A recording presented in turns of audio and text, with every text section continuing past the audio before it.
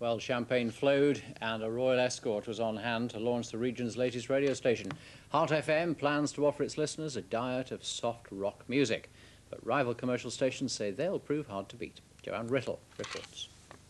Stand by, everybody. We're on air in 10 seconds. 9, 8, 7, 6, 5, 4, 3, 2, 1.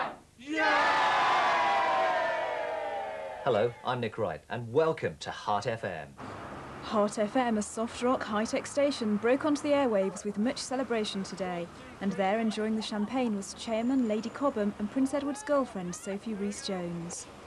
We're aiming at the 25 to 44 age group, slightly leaning towards female bias. This is a very high-spending, baby-booming generation. But what people really wanted to know was whether marriage to Prince Edward is on the cards. I thought we were talking about Heart FM.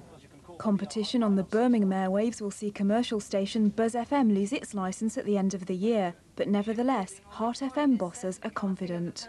We have very deep pockets in terms of our corporate backers, a very professional run board. I've got a great team of staff behind me.